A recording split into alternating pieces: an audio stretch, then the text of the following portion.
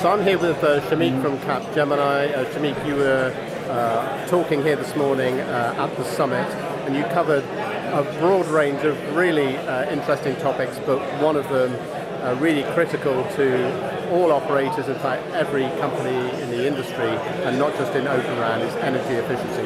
But what's going on in terms of developing capabilities and apps and platforms that can help monitor and reduce energy consumption in Open RAN networks? Thanks, Ray. I think the fact that the radio network is one of the biggest energy consumer in the mobile network cannot really be left out in any kind of innovation projects. And Open RAN being an innovation project, so naturally sustainability is a key area to focus on. What Open RAN actually brings in is a huge amount of data that comes in from the radio network, and today we can access that data. And using that data, we could possibly optimize the network to a certain extent. For example, detecting sleeping cells, shutting down carriers which are not in use. And we can do that proactively today using that data collected from Open RAN. So Open RAN actually gives us that platform to do it differently. And that's what in Capgemini we have started the project BOSE, which is actually about creating data-driven, sustainable energy efficiency apps development. But we also understand two things. One, sustainability innovation is happening outside the telecom industry. So how can we actually bring in some of the best practices from other industry to telecom? That's one. The second is that no one company can build an energy efficiency app. There will be many ideas coming in on how to optimize the network better. So the focus is on creating an ecosystem, a platform where different application companies can come in and build their energy efficiency app on top of it. Now, that is a great idea, but it has a challenge. The challenge is that would application companies actually understand Open RAN? Is it easy to utilize? Where do they get to test beds? So that's where I14Y and labs are so important, where companies who are innovating in energy efficiency gets a working test bed, so that they can leverage that to create some of their applications that they're working on. Okay. So lowering the barrier of entry, I think, is critical for energy efficiencies. We cannot expect everything to come out from the telecom community alone. And that's what we are focused on in part of the Project BOSE. Okay. So are you bringing what you've developed at Capgemini and bringing that to the lab here, having it installed and then inviting...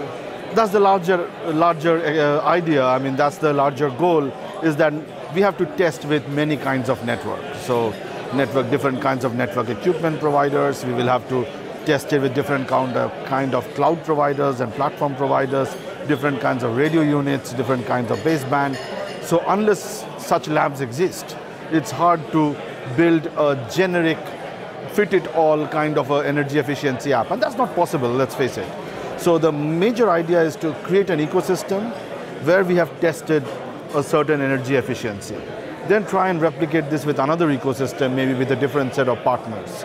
And that's how perhaps we can proliferate the whole idea of energy efficiency more and more across the telecom community. Okay. And do you get the sense from the operator community that this is something that they want the Open RAN sector to be focusing on? Oh yes, absolutely, absolutely. Whichever operator we talk to, we find this in one of their top priorities.